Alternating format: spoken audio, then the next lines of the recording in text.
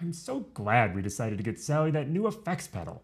Everyone at the club says she's going to be the next Fred Wesley. She's really taken to it, hasn't she? Yesterday, she asked me if she could download all of the RH Factor albums so that she can listen to them even when she doesn't have Wi Fi. What is that tasty groove? Oh, don't worry, dear. That's just the funky grease of the envelope filter that Sally learned how to use today.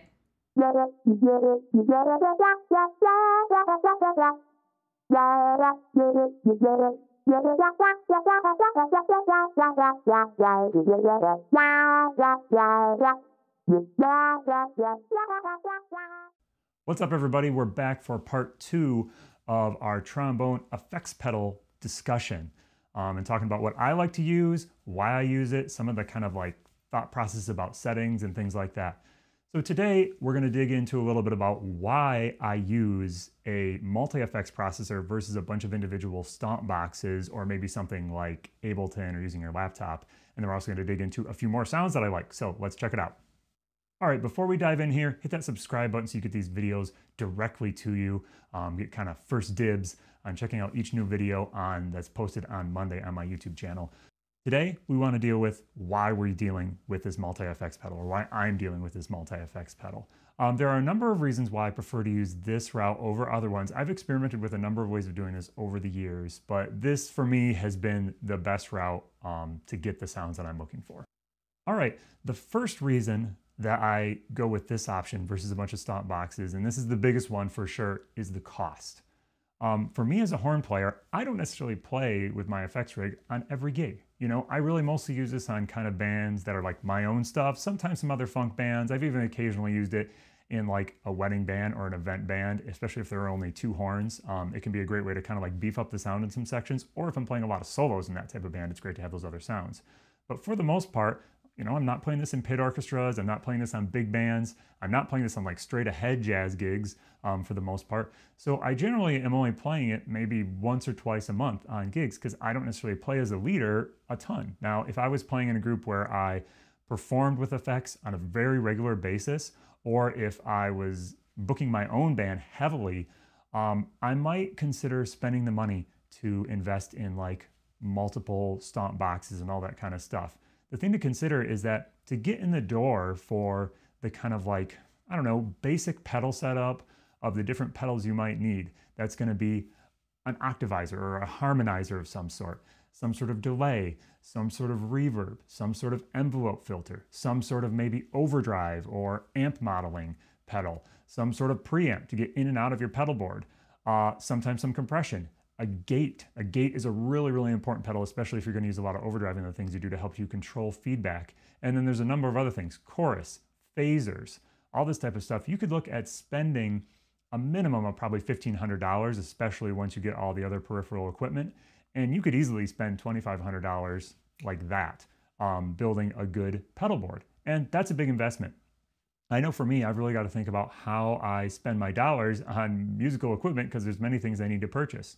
Now, my rig, if you exclude my microphone and my tablet, which I kind of use for other things, I only spent about $400 on gear here. And that's things like getting my board, getting impedance changers, maybe getting some cables.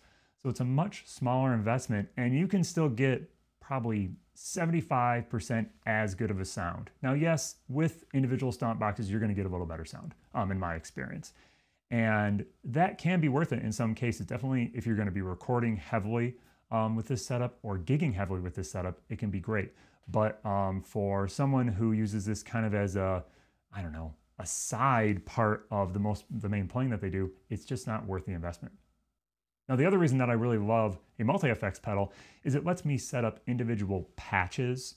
So if I want a particularly elaborate set of different effects for a particular tune, it's really easy to just program a particular like patch, almost like you would on a keyboard, and then switch to another one very easily without kind of resetting a bunch of pedals or without having to purchase any extra equipment. There are some other like pedal switching pedals that can control all of your equipment at once. But again, that's a bigger investment that for me just didn't make sense to spend that money. Let's check out kind of how this would play out. So we're going to hear 2 different sounds. If I played these maybe on tunes that were back to back, there would have to be a little bit of fiddling that would happening in between the tunes. And this way I just have to click one button and I know those settings are right from the beginning.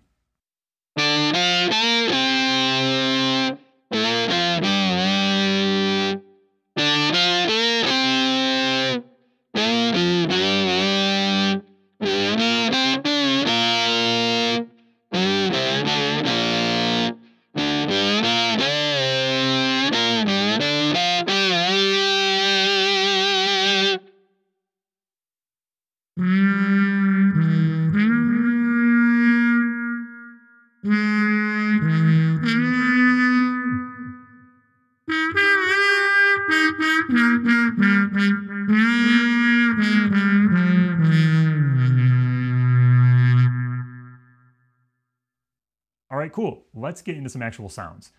Now, the next most important or most common kind of effect sound that we hear horn players use is the so-called auto wah.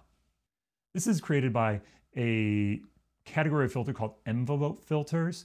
You can do this with a pedal, a wah pedal. There on the board I use, there is a pedal. I almost only use it as a volume pedal. I find that the wah feature of it is not as helpful for me as a horn player in the type of lines that I play. Oftentimes when I'm using like the auto wah filter, I'm playing relatively quick moving eighth note lines, more like bebop almost. And sometimes that can be a little tricky to get all those sounds in with the wah pedal. So this is a great way to kind of get that sound a little easier. Let's check out an example of kind of my preferred setting with this auto wah pedal just to see what we're talking about.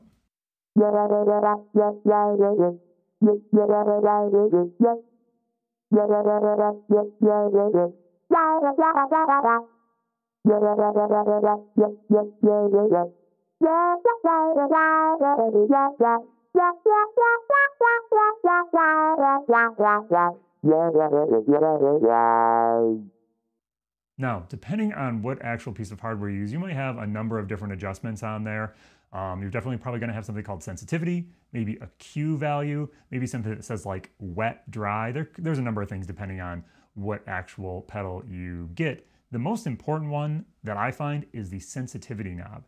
And you're going to want to turn that down relatively low. I like it to be somewhere between kind of the bottom third of the spectrum that you can turn.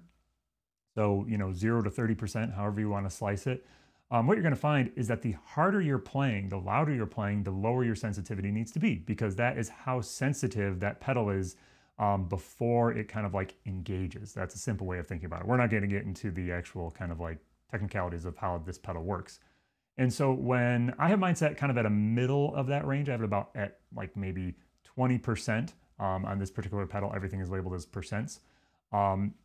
If I'm starting to play a little quieter or I'm at the beginning of a solo, I might actually manually on my board turn up that setting. So I'm just a little bit more sensitive for when I'm playing quiet. I can get some of the subtleties. Let's check out what that would sound like.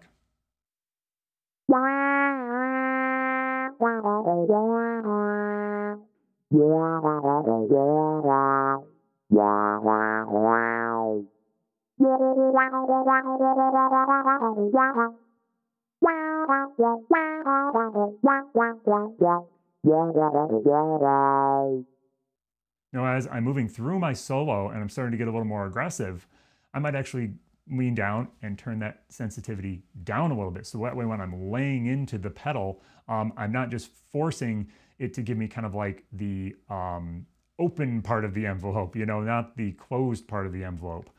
And so that little bit of adjustment there can be really, really important when you're playing live, and you're going to want to dial in where you find you like that sensitivity setting.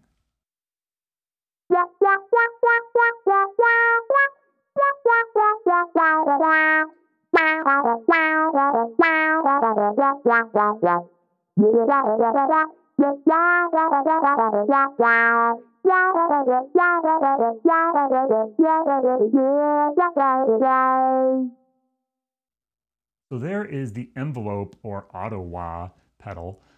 The next thing we're going to talk about, and the final kind of grouping of pedals we're going to think about today, are reverbs and delays. Having some sort of reverb on your sound, especially when you're playing this more processed type of signal, is incredibly important. I think horn players a lot of times are a little bit wary of too much reverb because we don't want it to sound sort of like over the top and that we're in like a cavern, but a little bit of reverb is just going to help bring your sound to life, even on your clean sound. If you don't have at least a little bit in there, it's going to sound dull and not professional. And so you want just a little touch of reverb, something relatively subtle. For me, on this board, it has a bunch of different reverb options. I like to use one of the spring reverbs. That one tends to be nice and subtle and isn't too in your face. And I have the settings relatively low. Let's check out what that would sound like on a clean sound.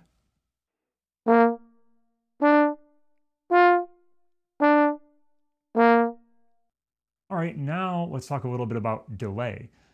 We can somewhat think of delay as just a longer reverb, but what it's really doing is delaying your signal. And there are a lot of settings on these pedals and a lot of options. You'll have to work with them a little bit till you find out what works best for you.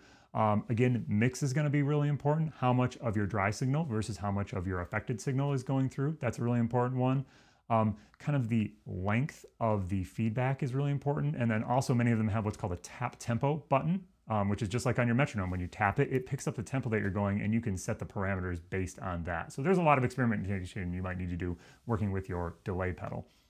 Let's look at an example where I go pretty full out with a lot of reverb, a lot of delay. I actually have two different delays on this. They are set at different tempos or different rhythms. And that helps give a little bit more character to the type of sound. And then I've also selected a relatively interesting reverb here. It has some harmonization built into it as well. So let's check out what this sounds like.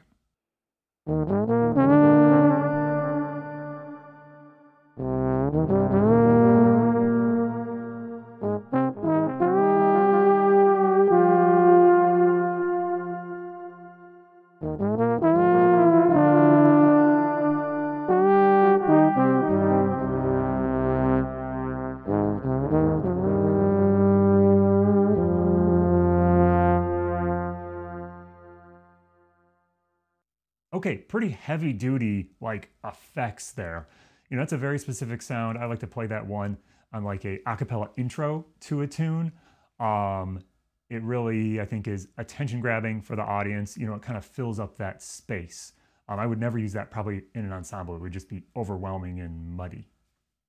All right, cool. So those are some of the settings that I like and kind of my basic thought process about how we use these things. The final thing I'll leave you with today is if you want to get into this world, be prepared to do a little bit of learning. I know when I started working on this stuff, whatever, half a dozen years ago, I did not have necessarily a huge knowledge about like audio production or any of that type of stuff. So even just some of the terms of like how I adjust these pedals, what does a threshold mean? All this type of stuff, I had to learn. There are lots of resources online that you can find, definitely for guitar, some for horn players, but what you're gonna have to consider is you are not a guitar player and you are not a guitar. So some of the things and some of the settings you might find that work well for guitar players, you're gonna have to take those with a grain of salt, or you're gonna have to think about what's the concept they're really talking about here, and then how do I apply that to make it work with a trombone, running through a microphone, and then running out probably directly to a soundboard rather than to an amp. And so don't be afraid to kind of take some of those settings and tweak them. If you do go with a multi-effects pedal like I use, count on that none of the presets are gonna work very well on your trombone. They're probably just gonna create a bunch of feedback. So you're gonna need to go in and reprogram some of it based on the sounds you wanna get. If you're using a bunch of stomp boxes, there you have a lot of flexibility where you can just, you know, fiddle with it very easily in real time, and you'll be able to dial in those settings that you like and figure out what really works for your instrument. Okay, cool. That's a pretty deep dive on both of these lessons into Sean's world of pedaling.